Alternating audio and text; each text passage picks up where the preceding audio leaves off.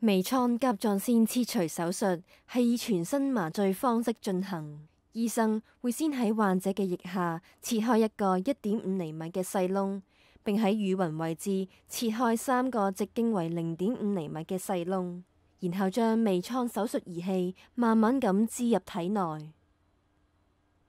由側面可以觀察到，手術儀器係穿過乳腺同皮膚之間，所以唔會觸及到乳房組織。而家醫生會利用置入嘅超聲波刀切走半個甲狀腺，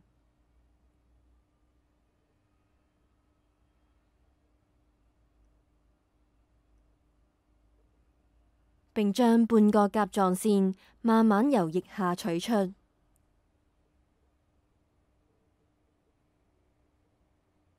之後，儀器會由腋下同乳暈嘅細窿慢慢離開。